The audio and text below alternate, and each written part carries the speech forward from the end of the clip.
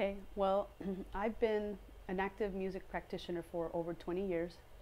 I have an undergraduate degree in ethnomusicology and a PhD in feminism.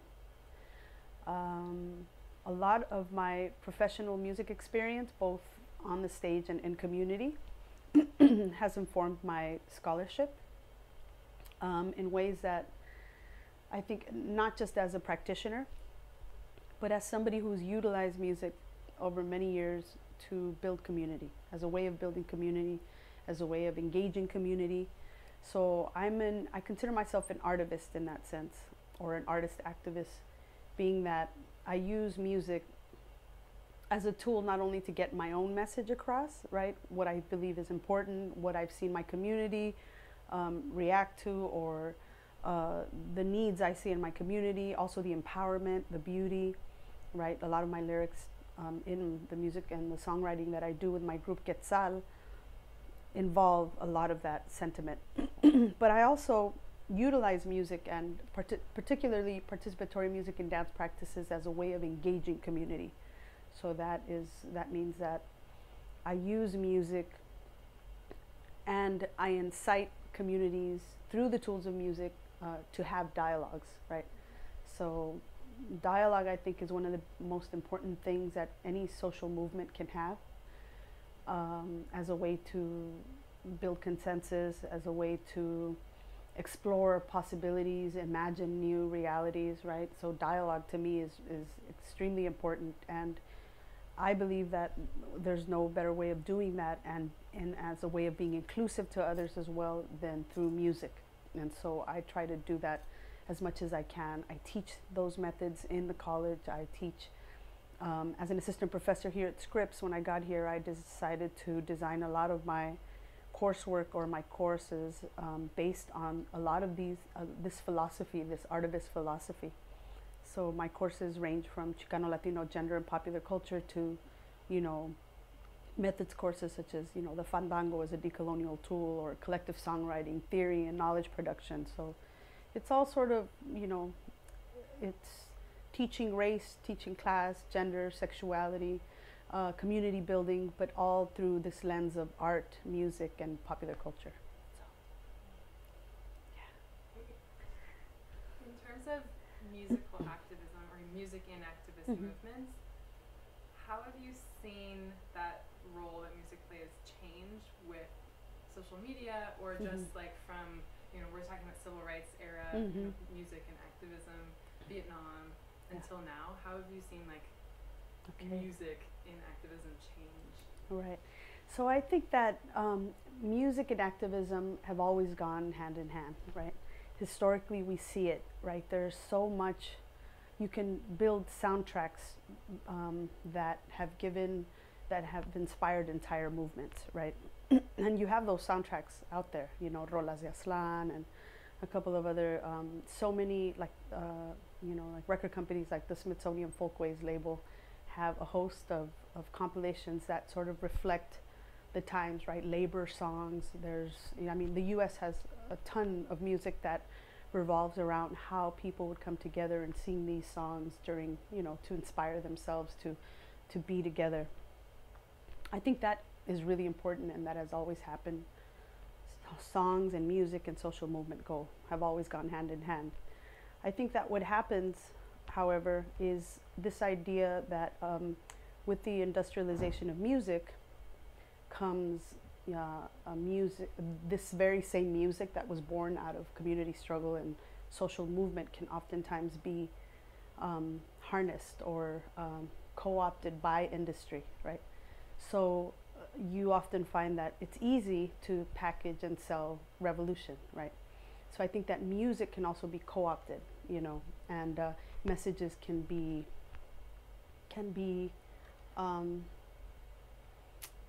neutralized in that way. They lose their power in that sense, and I think it's happened to every movement, right? So, for example, songs like "Revolution" by the Beatles, right? A lot of people, the very popular song now, that many years later, to the dismay of the group maybe, or maybe John Lennon is turning in his grave, was the revolution was used to sell Nike shoes at some point in the early 90s. I don't know if anybody remembers that, but I mean, so things like that can happen, right? Popular media finds a way of grabbing a group that was maybe born in a struggle and their music and twisting it in a new generation, and it just loses its power, right? You see that with other groups such as Rage Against the Machine, for example, right? There's a really popular Chicano singer that wrote these amazing lyrics, and it's like rock and like hip hop. If you haven't heard them, you should look them up. But part of their music was used in Abu Ghraib to torture some of the prisoners, right? To the dismay of this singer who was mortified, right? Some of the soldiers like Rage Against the Machine, and they would use this music to torture the slaves, right? So in terms of music as product, I think that you can take it and it can lose its power. It depends on, once an artist releases their music, it's pretty much up to the user, right? The person using or purchasing. And so I think that that's a really tricky thing, right? So any music can be taken and used. But I think that, so my argument always in music is the most important aspect about it is that how people engage in it, and through the dialogue and through this as communion, right? And in these moments, and it's an important tool that we need to keep thinking about music as a way of bringing people together, and not just as soundtracks to a movement or the stuff that happens between important speakers, right? Because oftentimes you have events or marches, for example, and in between they might have one songwriter who sings important content, but then get him off because the real speaker's coming on to give you the real stuff. It's like that sort of stuff to me, I think, happened a lot in the 60s. In the 70s, music was sort of a soundtrack to the movement. Well, there's a lot of a new generation, or many generations now, about 10 plus years in, that have really tried to think about music as the actual movement and not so much as the soundtrack to the movement, right? So I think that artists like myself and others that I know in the community and all over across the country are really trying to think about music as a way of being in community with others, so that it marginalizes capital, right? And the way it can take a hold of a message and twist it, right? Or use it in a different time and place against you, so to speak, right? And really think about, and really displace your original message, right? So I think that we need to think about how our messages are going out there, and really do with others, as opposed to really, the artist has a double responsibility, I think. That's not to shut out the person that wants to express themselves individually and who sees things, and that we've all been inspired by those kinds of artists that use music as an important message. But I think it's also really important to think about music as a community building tool. Sorry, I'm like off on tangents, huh?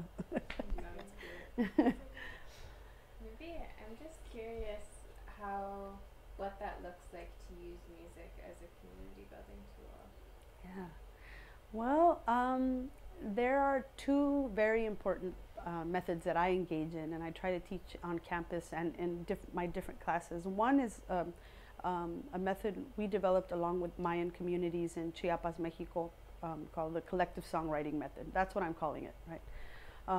And it's a way of having dialogue with community or whoever's in the room, or based on a reading, as I do in my classrooms. But you have a dialogue with people, and you write you brainstorm, and together we come up with a song.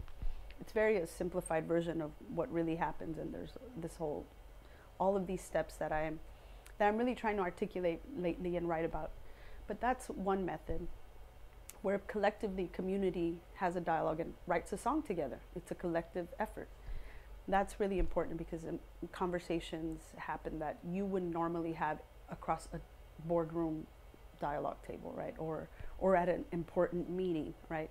Because you're dealing with music, people tend to sort of sort of frame their minds in very different ways. They kind of get a little more creative. They maybe use metaphors, you know, and they have discussions based on the metaphors, and you kind of get to the conversations are very different than having just a linear conversation, so to speak, right, where you have to formulate these important thoughts, right? In a collective songwriting workshop, you really get to sort of experiment, and like your words don't have to be complete sentences, you know, but you still have these important dialogues. So that's one way. Another way is participatory music and dance practice that I've been utilizing along with others in other artists and musicians in East LA communities to this participatory music and dance practice is native to the state of Veracruz, and it's called fandango, right? Its roots are Spanish, indigenous, and African in nature, and it's about 400-year-old tradition. And we as Artivistas have utilized it to teach others how to engage in the practice. There's a whole protocol, there's a repertoire, but there's also a lot of improvisational aspects. There's poetry, there's dance, there's music, and the most important part about this practice is that it's not a performance. It's not about building groups. It's about having people engage in the practice. Everybody engages in it. So there's no audience participant divide, right? There's no audience or performer divide. There are only participants. It takes place in a circle, right? And the whole point is just to be together and create music together. And that is a really important practice that the people that begin to engage in it, I see them like, wow, this is amazing. I've never done this before, or I've never seen anything like it, right? Because we are used to experiencing music as by some people that are patrons or as performers, right? There is no other role in our society anyway, or the society that I grew up in Western societies in general, that have anything other than the performer or patron, right? And so this practice, this fandango practice, disrupts this relationship to music. And so those are two very important ways that, major ways that I utilize time and again in my classes and in community building. Sounds amazing. Yeah, it's a lot of fun. How do you hope to bring that here, or how are you engaging with the recent just kind of, I don't know, unrest and disappointment and kind of this disillusionment on the 5C campuses? Yeah. And how are you engaging with that conversation? Well, I try to really bring our attention back to what I'm talking about. You know, the music.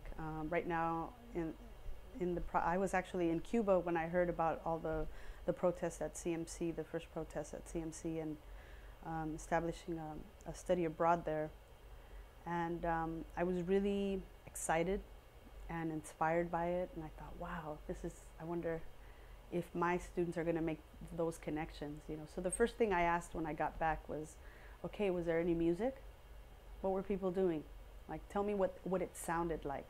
What were bodies, how were bodies gathering? What was happening in this space, you know? And I've gotten several essays and people, you know, just in the conversations, describing how they, for those who are taking my fandango class, sort of making that correlation, saying, I heard a lot of call and response, because there's a lot of call and response in fandango, right? And I heard a lot of call and response, and it was different than fandango, but it was so empowering, and it was great, and we were all gathering, and all the masses moved, you know, the bodies moved together, and like, you know, all of these correlations between some of the things that we've been reading, and the power of many, and the collective consciousness of people really are sort of, it was a great way of sort of reiterating what we had been talking about. And the second part, and I'm also teaching a collective songwriting course right now, and they were really excited, and I encouraged some of the students, their final project is to conduct a workshop with a community group site. And I encouraged one of the groups to go out and speak to the CMCers if they want to create a collective songwriting workshop with them. And I think they're really tired and doing a whole lot of other things and probably catching up with coursework, and so that's not going to happen. But part of the idea was getting them to think like, okay, this is where you've seen me model this practice. You know what you should do. You know what it looks like. Like, I encourage you all to use these tools. You have tools to go out and do this. The fandangueros, for example, in my class, have jaranas. They have a way of engaging. They understand this. Like, so now you share it. Like, this is the part where you can share some of what you've learned, right? And I make myself available too, right? I say, like, tell me if you want me to come in and conduct a workshop with any one of the groups. Tell me if you'd like any assistance in any way to do those sorts of things, you know, and to really think about some of the stuff that they've learned. And so I can just make myself available and engage in the conversations as well, right? Do you have anything you want to add or any final thoughts? So this is for media. This is for your media studies class. Yes. Media and social change. Media and social change. Okay. And we're right now doing a project. We all have to conduct media campaigns. Mm. So our project is sort of centered around music Mm. and pulling on music from the civil rights movement all the way till today, more associated with Black Lives Matter, Mm-hmm. and pulling footage also spanning those years and sort of mixing it all up. Okay. To sort of suggest that there hasn't been, there has been a lot of change since the 60s, but Yeah. it's still not, in a lot Yeah. of ways we're still in the same place. Yeah. And we're trying to draw on the power of music to like get people to pay attention, because I think that that's one of the strengths of music, is that people Yeah. want to hear and want to Yeah. participate. Yeah. Yeah. So I love to hear you say that, you know, because participation, I think that with media or music, I think our biggest crutch here in the United States is complacency, right? Complacency and non-participation. Like, people don't know how to create community.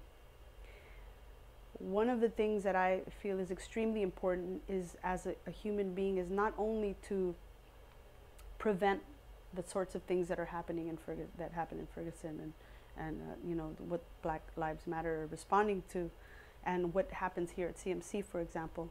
I think that's really important, to react and to respond, right? But it's not just about putting out fires every time. I think we need to have sustainable ways of engaging with each other, to building community. We aren't taught, or you all here in your coursework, you're not taught how to build community. How do you do that? Nobody, I think, concretely teaches maybe various methods or finds ways of really sort of articulating what that means, right? That it's messy, that it can be, that it has to be, you have to be committed in a way, right? That it's not all fun and games, right? That it takes work, right? But that it's also very rewarding, that it can be very life assuring for everybody, right? And that, I think, is really important. It's just to learn not to just always react, but to consistently build, so that you're also generating energy for yourself. Because all of the protests and things of that sort are really important, but they're also really taxing, right? And you all as students, as human beings, right? That's how movements oftentimes are killed off. It's not that they weren't important and they don't leave a lasting impression on new generations. I think it's really important. Look at ethnic studies were built. I mean, there were a lot of strides won, right?